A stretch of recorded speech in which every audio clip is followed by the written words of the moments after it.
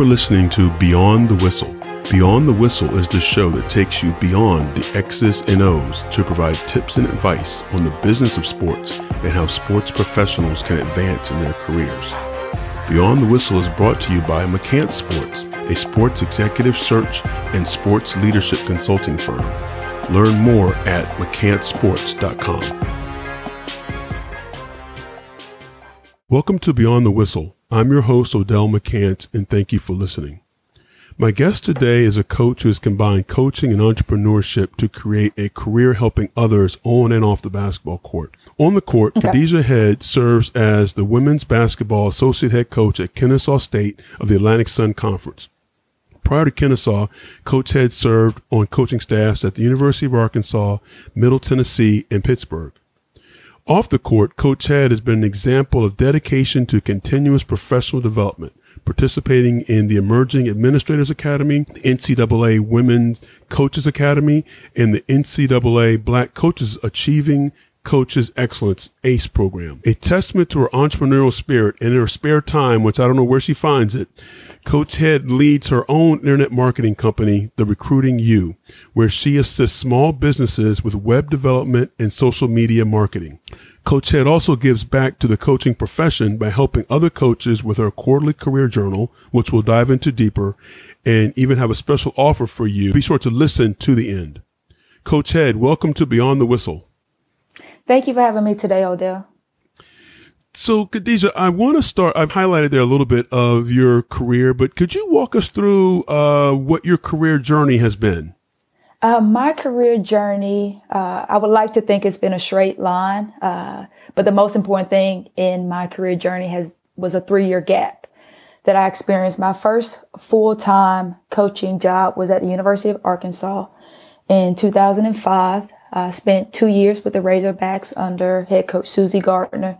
Tremendous experience that I had an opportunity to gain just because of my network. Coach Gardner was the head coach at Austin Peay when I was a player at Murray State, so she had name recognition with me.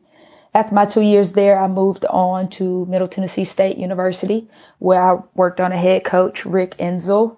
I was there for 3 years, and another opportunity where name recognition, another assistant, Allison Clark, we actually played against each other. She was at Tennessee Tech while I was at Murray State. She recommended me for the position, and that's when I got my first taste of being a recruiting coordinator. I really enjoyed my time there at Middle Tennessee. And then in 2010, I received probably the most impactful coaching position in my coaching career, where I got a chance to work under my mentor, Agnes Baranato, at the University of Pittsburgh. I was there for 3 years and learned a tremendous amount. And I would say it's the true foundation of who I am today. Began there in 2010. After University of Pittsburgh, I took a 3-year hiatus. I decided to venture out on my own and became an entrepreneur, opened my own internet marketing company. And then in 2016, Coach Baranato was hired at the University of Pittsburgh. I'm sorry, not the University of Pittsburgh, Kennesaw State University. And she asked that I would rejoin her. And being that I was from Atlanta and it was working for my mentor again, it was an opportunity I could not pass. And I'm currently the associate head coach and recruiting coordinator for her at Kennesaw State University. You know, when we think of networking and how important that is in your career, it's usually who you know or who you, well, it's all about who you know, but who you've met along the way. But something that really stuck out in your journey there is your first 2 jobs were actually connections and networking you had with people who were opponents of yours, a coach in your conference and a player you played against. And how important is that for actually young athletes and even young coaches to recognize that, you know, someone's watching all of us all the time? Yes, I truly feel like everyone has something tremendous to offer. You should never judge someone by the title on their business card or the logo that they wear on their polo. Working with Coach Gardner, it was just something that by chance And then also for Rick Enzel, it was something by chance. And then with Coach Baronato, I've actually known her the longest. I've known her since I was probably about 18 years old. I started out as a camp counselor when she was the head coach at Georgia Tech. And, I would always go back during the summer to play pickup because that's where you could find the pickup game. It was at Georgia Tech, and she would come into the practice gym every June and say, who wants to work camp? And I was going to be there anyway, and I needed gas money, and it was a win-win situation for me. But every opportunity I've had, whether it be on the coaching side or with my internet marketing side, is all about going out and representing myself as my brand, not necessarily my title that I possess at the moment, but my aspiration, my dreams, my goals, and how I want to be viewed by others. So it's very important for you as a young assistant, and even as a veteran, to make sure that you are shaping your brand in total, not just your brand at your particular position. Because as we know, the coaching carousel changes, and you don't want to be connected with a university. You always want to be connected with your individual brand. Great point there. Now, going back, you mentioned you took a 3-year gap and you stepped away from basketball. What was that time like for you? It was a challenging time for me. I started playing basketball when I was 8 years old. And, I played in high school, played in college, went right from college into graduate school, was a GA, was a summer coach with the Georgia Metros. Basketball was intimately ingrained in my system. It was who I was. And for the first time in I can't remember, I was no longer affiliated as coach. And it was, I would like to say it was a midlife crisis for me. I went through my entire life identifying myself with this round ball. And for the first time in my life, I had no association with that ball. And I had to go out and really discover who I was and who I wanted to be. And what did you do during those 3 years? Is that when you started your business?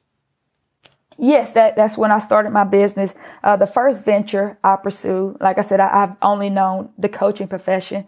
And so, of course, I got on Google and, I wanted to find a way to make some money. And they told me that certification in project management was a very lucrative profession. So I took a 2-week boot camp to learn about the project management profession.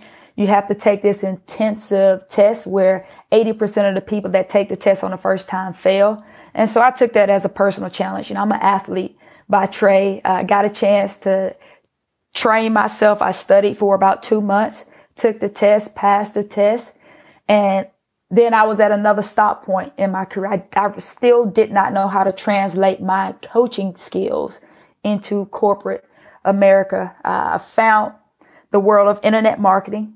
My family has a plumbing company here in Atlanta, Georgia. My mother and father founded it in 1981, and now my brother, he's the CEO of that plumbing company, and I wanted a way to help build my family business brand. I was well versed in social media. So I got on Udemy, found an internet marketing course, found a mentor in Sean Marshall. Again, I trained myself and I started with my family's company. I taught myself how to build WordPress websites. I rebuilt my family's company business website. I started doing their Facebook marketing. And thankfully, through word of mouth, other plumbing companies, electricians, HVAC technicians, they would call the family business heads, plumbing sales and services, and ask, hey, we love your website. Who did it? And lo and behold, a business was created. So entrepreneurship is in your blood. Yes, I like to say I'm an entrepreneur by association. I don't have a project management professional certification, but in one of my prior lives, I've worked on project management teams and PMO roles on projects, and it taught me that success in anything is a process, and when we can manage and learn how to manage that process, it makes it a lot easier for us along the way. And how have you taken your project management training and education and been able to apply it into coaching? Prior to doing my project management training, I thought I was the only one that could do my job as the recruiting coordinator. Post project management, I really learned the power in delegation. And with that, I had to release some of my power and understand that if I give someone a task and I explain it thoroughly, I have to remember two things: that if the end product is not what I expected, the fault first comes to me as the teacher.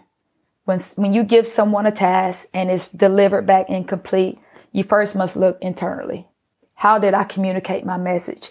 And then secondly, I had to humble myself and realize that everyone has their own process in delivering the end result.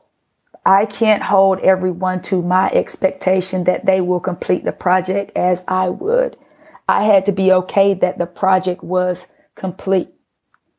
Release the need for perfection and embrace the desire for completeness. Did it deliver the message? And was it acceptable and presentable to our target audience? Do you see that in your coaching now on the court? I absolutely do. I would say my first 10 years of coaching, I endured coaching. It was something that, I showed up every day and I checked the box. Once I re-entered the coaching profession, I love what I do because what I do is not limited to the win-loss column.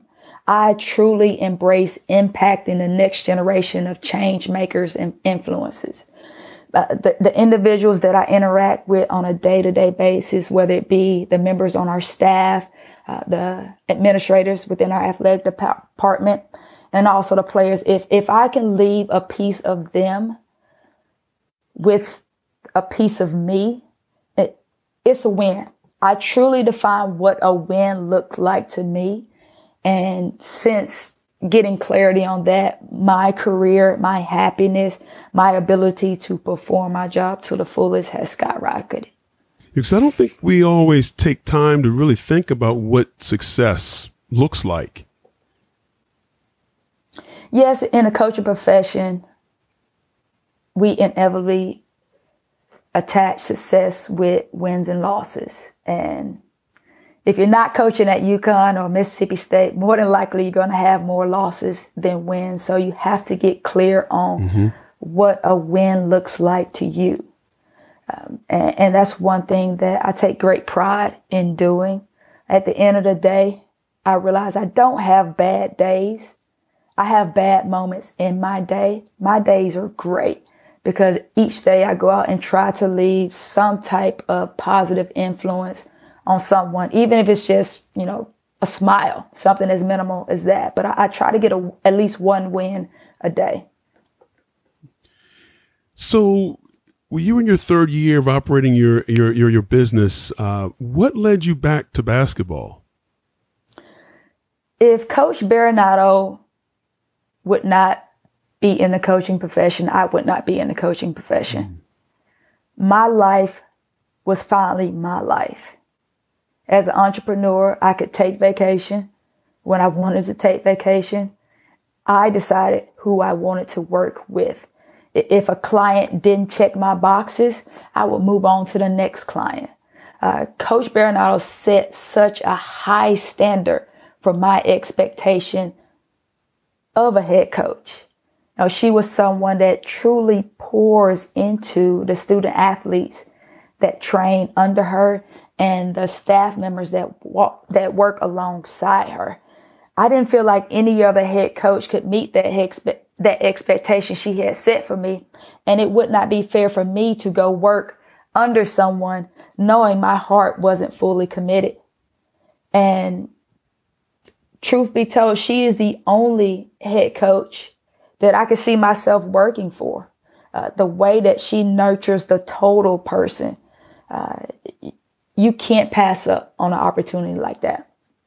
Yeah, that's something that I admire in women who coach. In many of the conversations I've had with women coaches, there's been that gap in a career, whether it's to start your business like yourself, to have a child, and it seems like they've all come back to the game because of that relationship with a mentor type of former boss or and head coach. Yes, I feel like when you find people of value, people that truly invest in you, two things. One, you must give back to them. So one thing that I try to do with Coach B in our mentor-mentee relationship, I make sure it's a two-way street. It's not always her pouring into me, but she understands my aspirations beyond basketball. And she's not afraid to allow me to venture and explore myself beyond the 94 feet because she understands that being an associate head coach and recruiting coordinator at Kennesaw State, it is my primary responsibility. And I take great joy and great pride in holding that title. And she allows me to expand my wings, knowing everything I learned outside of basketball, I will bring it back into our program in some shape, form, or fashion.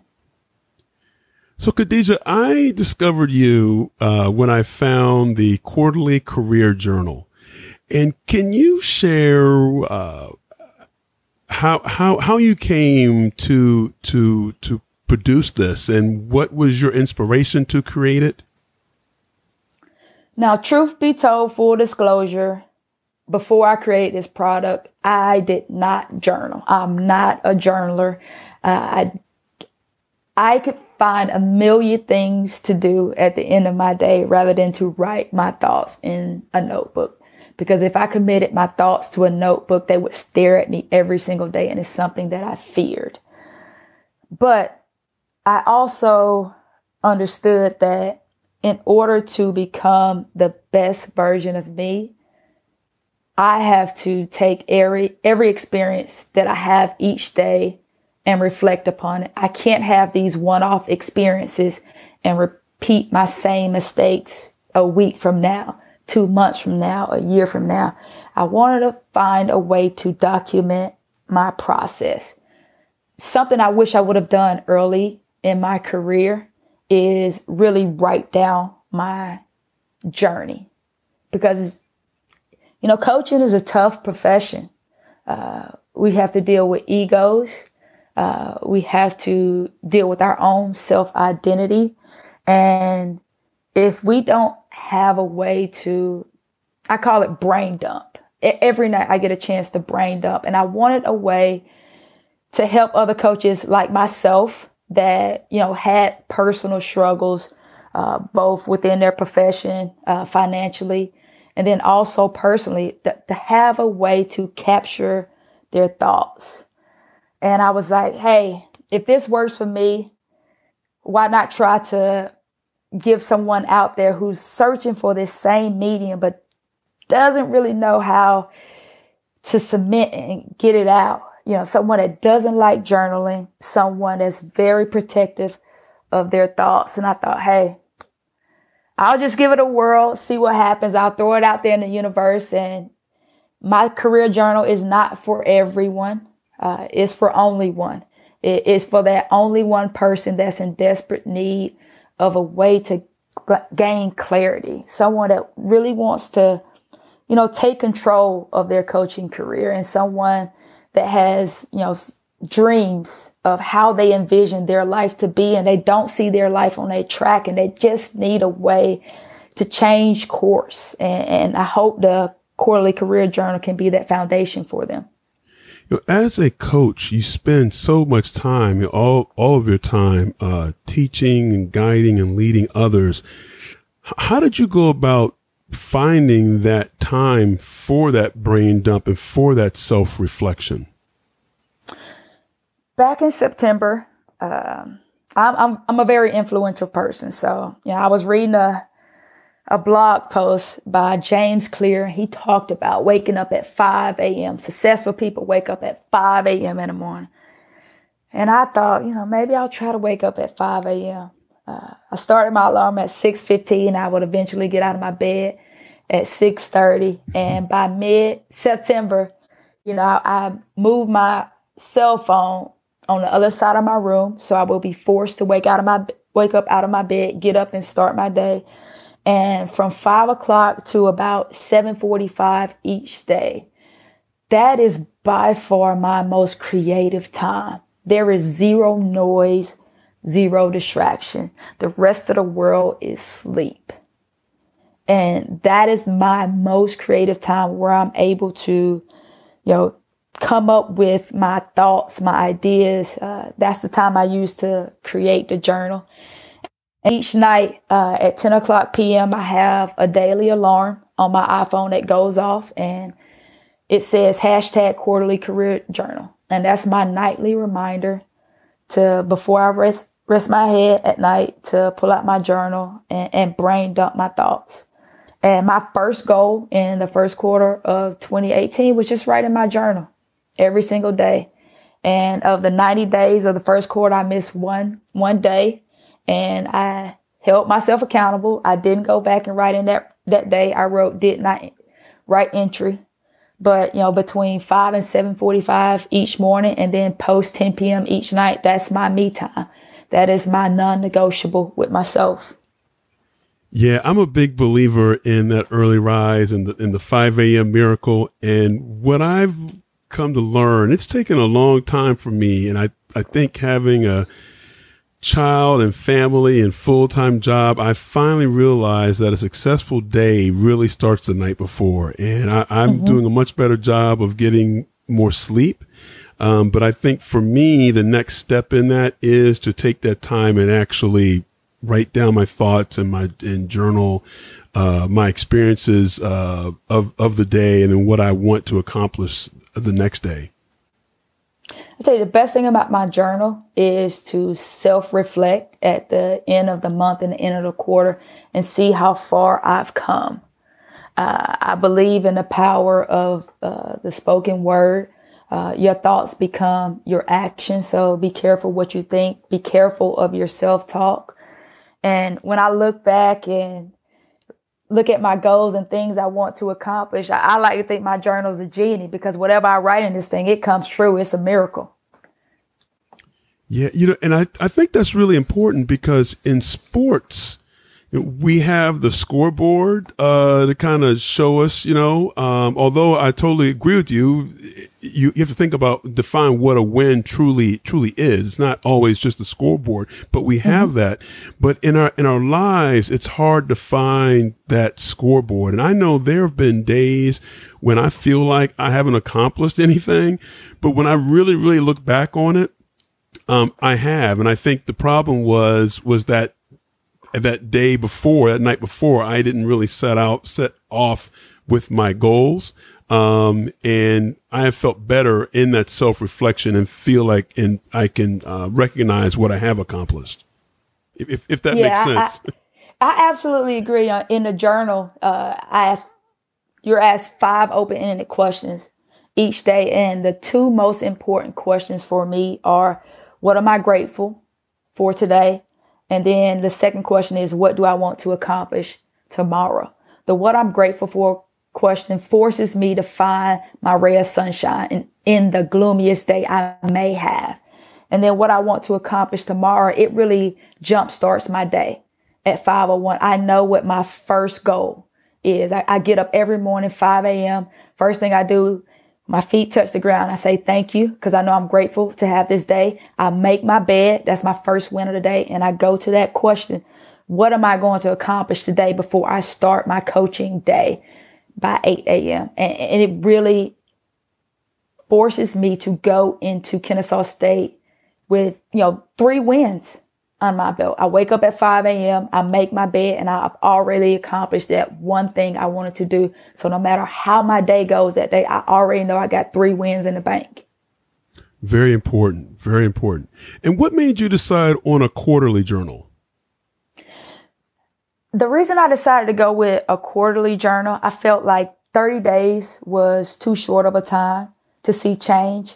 And 12 months, that was too long. I would get lost in my 12-month goals. I would find myself making a New Year's resolution, vowing that every December next year would be different. And I get around to March and I'm in my same rut of doing my same thing every single day.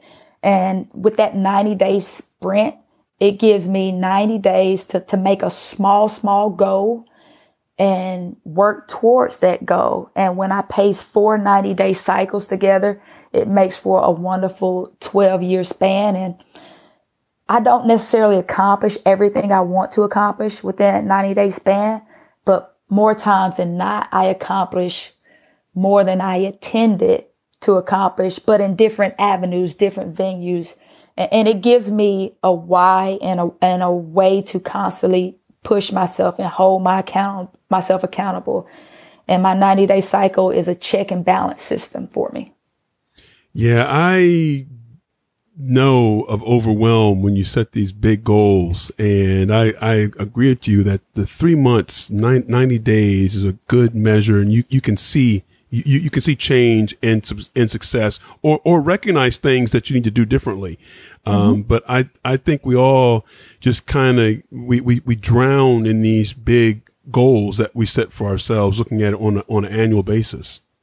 Yes. I feel like that we overestimate what we can do in a day and we underestimate what we can do in a year. I like that a lot.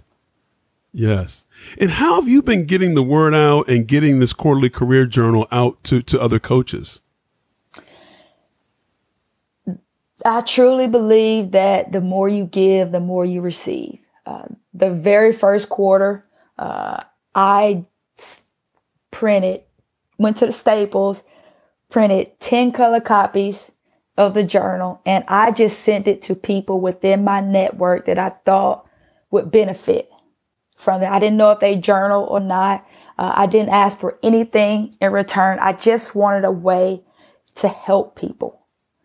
And then by the second quarter, word of mouth had got out. I picked 4 more people of influence that I wanted to share my journal with. And the second quarter, oh my gosh, this thing, it took off to unbelievable heights. You know, I just hoped to sell one journal when I first started. I thought, man, if I sell one journal, I made a difference. And the return on my investment that I received in the second quarter was phenomenal.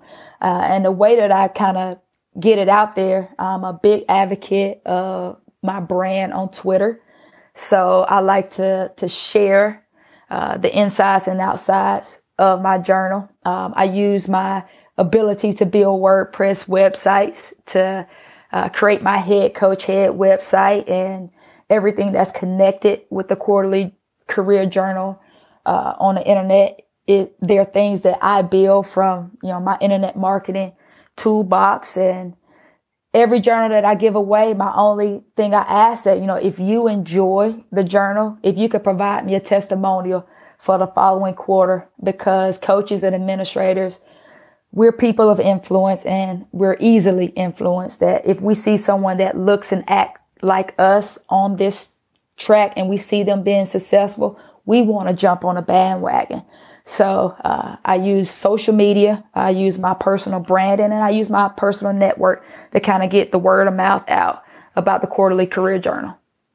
If there are coaches that have an interest, and it may not even be sports related, of an entrepreneurial interest, maybe looking to earn additional income or create maybe even an exit strategy for themselves or a fallback career to coaching, what is your advice on approaching that in entrepreneurism as a coach?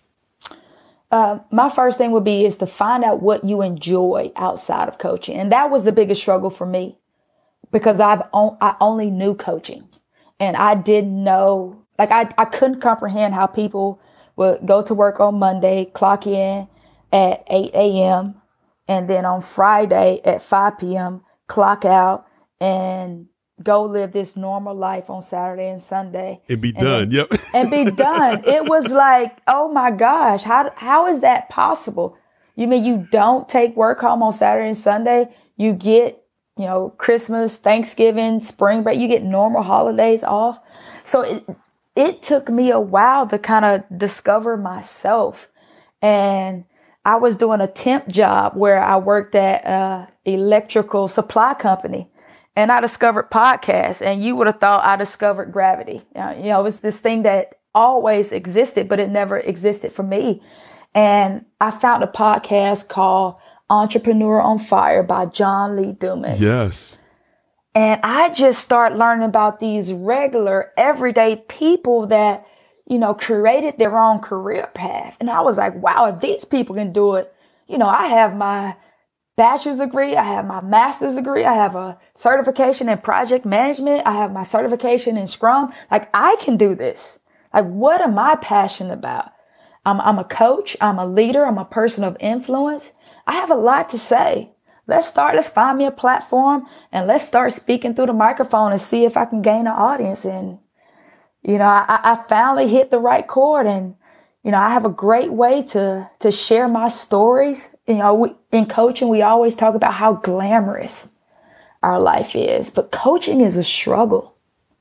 Coaching is a very difficult profession, and it's kind of taboo to talk about how tough coaching is. We sacrifice so much of ourselves. We take time away from self-care. We take time away from our families and our friends. We make sacrifices that normal people don't have to make on an everyday basis. It makes sacrifices for others. For others. Yep. I mean, it is the consummate profession where we give, and we forget so much about the most important person in the process, and it's ourselves. And that's my goal with my whole Head Coach Head brand. I want other coaches to know, hey, you're not alone. I too was drowning one day till I decided to reach for my own life vest and start taking care of myself first. And the more I took care of myself, the better I was able to take care of others and be a better asset to my head coach, the other assistants on our staff, my student athletes. Because if I don't take care of self-care, I can't show up 100% for everyone else that's around me. Great words. Khadija, you've mentioned your website, and we've obviously talked about the Career Journal and Twitter. Can you share with us exactly where folks can go to connect with you? Absolutely. My biggest social media platform is Twitter. My handle is @HeadCoachHead, and there's one H between coach and head, and you'll find a pinned tweet on my profile that will lead you to the sales page for the third quarter of the quarterly career journal that starts July 1st to kind of give you a brief overview of the journal. You'll also get a chance to flip through virtually the entire journal to kind of see if this is something that you would be interested in. You can also visit my website, headcoachhead.com. Remember, it's all about branding. My Twitter and my website name, they're the same because I want you to know when you see the name and the logo Head Coach Head, you know Khadija J. Head. And then also, you can go on Amazon and type in Quarterly Career Journal. The journal's Prime eligible, and it will be delivered directly to your house. The turnaround time is about 3 days.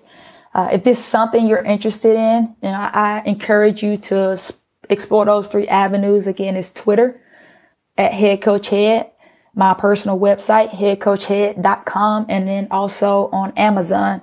Just Google Quarterly Career Journal. And I'll have links to all of those in the show notes. And lastly, for listening to this episode, Coach Head has provided for you a free offer. And can you share with us what that offer is? Yeah, like I said, I'm a big advocate and believer in giving. You can't ask of someone unless you're willing to invest in them. So I created a 14-day journal. It covers a 2-week span. It's kind of the Cliff Notes version of the Quarterly Career Journal. Each morning, you'll start with a daily affirmation, and each evening, you'll have a chance to answer those 5 open-ended questions to kind of reflect upon your day. And it's a way to kind of get you interested or give you a small sampling of what it would be like if you make that investment in purchasing the third quarter of the Quarterly Career Journal. If you like it, take the next step, purchase the Quarterly Career Journal. If you really don't find it's up to your speed, at least you know. Well, thank you, Coach. And that's a special offer for listening to this episode of Beyond the Whistle, the 14-day career journal, where you can gain clarity, focus on what's important, and attain your career objectives. headcoachhead.com/podcast. You can sign up for that special offer, that free workbook. And is there any last parting words you'd like to share with us, Coach? Yes, I want to share a couple of resources that have really contributed to helping me become the person I am today and kind of get clear on the type of influence and impact I want to lead. 3 books that I read religiously each year: Think and Grow Rich by Napoleon Hill, The Science of Getting Rich by Wallace D. Wattles, The Alchemist by Paulo Coelho. I have a tough time pronouncing his name, but I The Alchemist. And then 4 podcasts that I listen to throughout my workday: The $100 MBA, Oprah Super Soul Conversations, EO Fire by John Lee Dumas, and Lore. Lore is kind of my guilty pleasure. It's built around urban legends, so it's a way to kind of disconnect from coaching and business and kind of, relax and unwind for about 15 minutes a day. Yeah, well, I'm a big fan of podcasts. Of those 4, 2 are on my list, and I've learned of 2 new ones. But the thing I love about podcasts in this medium is that it's very intimate. I don't have a lot of time to watch things other than sports and basketball, I guess, but my time is very limited in watching. But with podcasts, I can listen regardless of what I'm doing. I'm doing the dishes or in the car or, yard work, whatever I'm working out, whatever I'm doing. And I also think there's this power of hearing the word right into your ears. Yes. Multitasking, it is the secret power of college coaching. I love listening to podcasts. Like you said, it's a way to kind of gain knowledge subconsciously. And it's a way that I can feed and grow myself each day. Learning is an evergreen process. So whatever avenue that floats your boat, whether it's podcasts, reading physical books, listen to audio books, if you can just carve out just 10 minutes a day. And the $100 MBA podcast, it's just a 10-minute quick lesson that you can just, get a quick nugget on your commute to work. It's something to better yourself and make yourself 10 minutes better each 24-hour cycle. And I'm a listener as well. Khadija Head, Coach Head, thank you so much for your words today and for being on Beyond the Whistle. Thank you so much for having me today. It was a pleasure.